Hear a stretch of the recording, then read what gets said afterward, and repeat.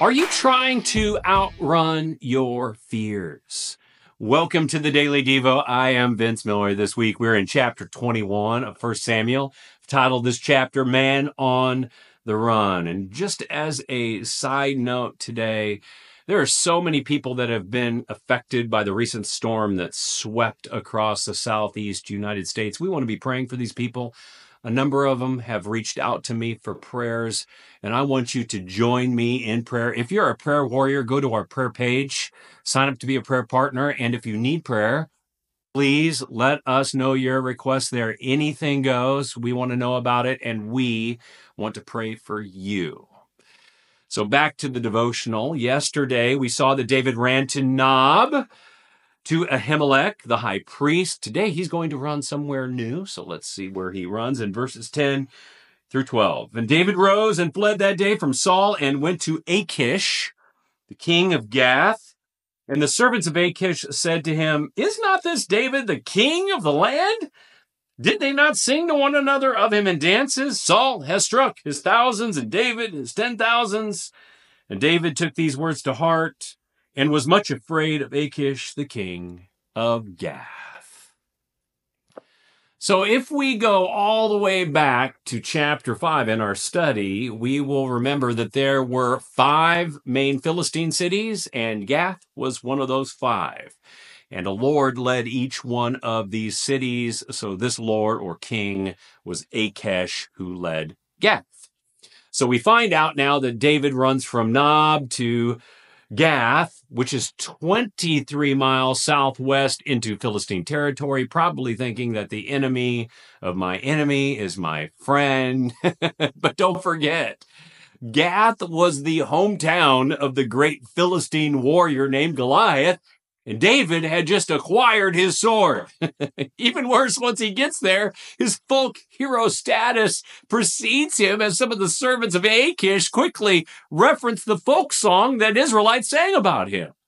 But mind you, David is fully aware of what was going on. He knows that running to Achish and to Gath might provide a little bit of temporary cover from Saul, but it also is going to put him in harm's way with Achish and the Philistines. Still, he runs the risk. And now his fears only increase as he learns that a man can never outrun his fears. A man can never outrun his fears.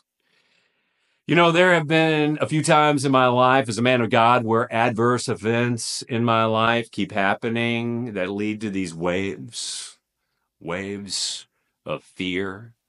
When it's usually just 1 or 2 events, I'm usually okay. But after a few similar events recur, questions begin to stir in my mind. Do you know what I'm talking about? Eventually, I'll fixate on one of 2 theories. Either I have done something unrighteous to provoke these events, or my righteousness has provoked these events, and they're now hunting me down.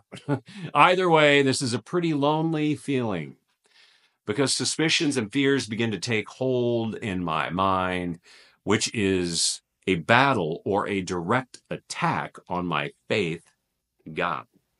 So to this point, David has fought a lot of battles, great ones with great enemy warriors, but I think the battles within his mind are the most intriguing. So let's back up a few days to our devotional on Sunday.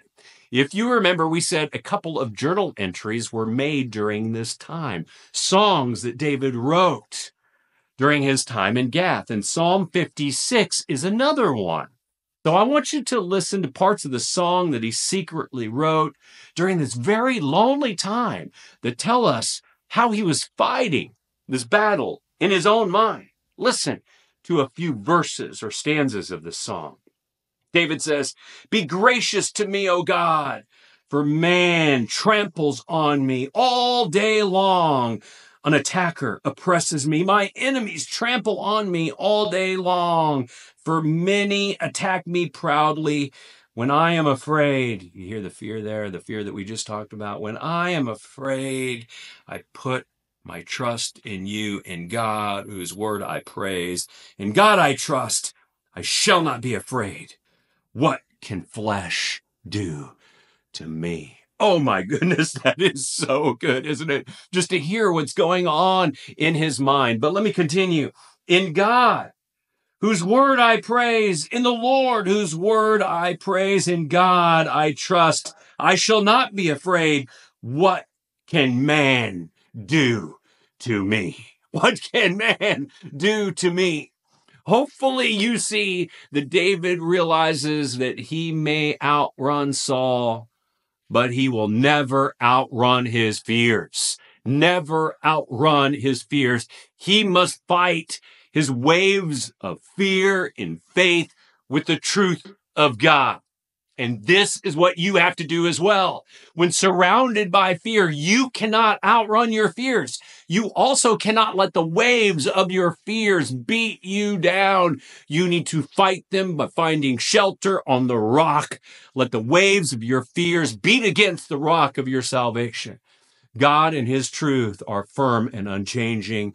Look down upon your fears and do not be afraid. There is nothing man can do to you when you trust in God. Let me pray. God, given the events surrounding us today and the waves of fear that beat against us, we choose to put our faith in you, the rock of our salvation. Amen. I love you guys. Pray this has blessed you. If it has, share it with someone else and live all in for him who lived all in for you.